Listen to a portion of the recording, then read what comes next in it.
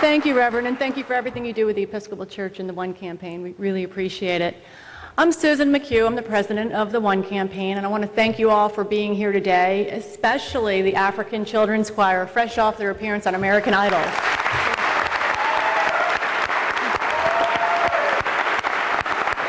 Thank you. They're an inspiration. In my office at the One Campaign, I have a big sign on the wall, and it says, "Let's change the future." Well, today, the One Campaign is launching a project to do that. We hope One Vote 08 will change the lives of millions for the better. And we want to change how America is viewed in the world. I'm often asked, what is One? Well, One is really, it's an idea. It's an idea that issues of extreme poverty and global health transcend partisan politics and communities. One is a big, bold idea that we can live in a world free of extreme poverty and that the United States, with all of its greatness, can lead the way. Now the One Campaign is a grassroots movement of millions of members in all 50 states of all walks of life who've signed up because they believe in this idea. And they believe that America should lead the world in helping those most in need. I just got back from a trip to Rwanda, Kenya, and Tanzania, and I saw what's needed, and I also saw what's possible through smart, practical investments. And if everyone here could witness the same, I know you'd be inspired. But we know that not everyone can go to Africa and see the same.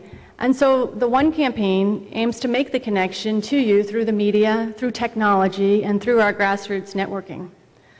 Now, a lot of people think, well, Americans don't care. But I just referenced American Idol. There was recently an American Idol special called Idol Gives Back. Millions, tens of millions of Americans tuned in, they were moved, and they took action. There's a lot of evidence out there that demonstrates that if the awareness is raised and if there's a call to action, that Americans will respond.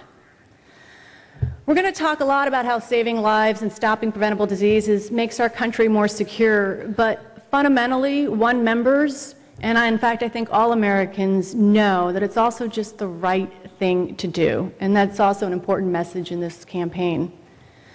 So in launching One Vote 08 today, our members are stepping up. They're engaging candidates, they're talking to their friends and neighbors, they're at town hall meetings, chicken dinners, house parties, churches, soccer fields, anywhere people and candidates gather. They're ready to bring about change. And those who aren't One members, well, we're going to be talking to them too, and they're going to learn why addressing extreme poverty and global health is the smart thing to do for their future.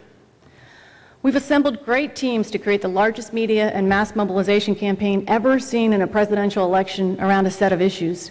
We've got the best political operatives in place. We've got Jessica Vanderburg running the Democratic track. She just ran Jim Webb's successful race over here. And we've got Liesl Hickey, who is Chief of Staff for Congressman Mark Kirk, and she's run a lot of Republican races herself. She'll be running the Republican track. And Liesl's somewhere. We've also got a brain trust that is unparalleled. It packs the political punch that we're really going to need to break through over the course of this election. On the Democratic side, we've got John Podesta, who was here, John Podesta, Mike McCurry, Donna Brazil, Jeff Guerin, Steve Jarding, James Carville is here somewhere, and many more. And on the Republican side, we've got Jack Oliver and Mike Gerson and John McLaughlin and Dina Powell and Tucker Eskew and others. So in addition to the 2.5 million members that belong to One, One is also a big, broad coalition of nonprofit groups, charitable groups, and religious groups. And that's why we're here in a church today, is to really demonstrate the importance of the faith community to this campaign. More than 100 groups have come together as One. A lot of the leaders are here today, and I want to thank you all for being here today. I especially want to acknowledge one key partner of One called DATA. That stands for Debt, Aid, Trade, in Africa. DATA was founded by Bono from U2. I think you're all familiar with him, and he's been a major inspiration for One.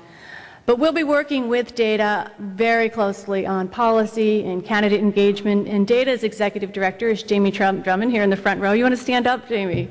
Jamie is he's really my partner in this journey. And couldn't do this without them. Last but not least, none of this would be possible without the support of the Bill and Melinda Gates Foundation. The foundation, I don't know how many of you know much about it, but it's guided by a fundamental belief that all lives, no matter where people live, are equal. And they're doing remarkable work to save lives and combat global inequities. Joe Sorrell from the Bill and Melinda Gates Foundation is on the board of one, and he's a leading light for us, as are Sally Paxton and Cindy Lewis, who are down here in the front row from Gates. They've really made this possible.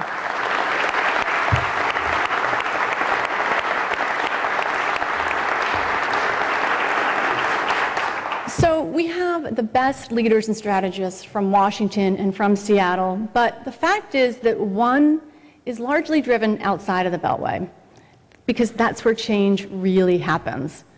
So One Vote 08 is engaging in the early primary states with bipartisan teams led by well-known political champions, and these are leaders who know what will work and they know how to win, and some of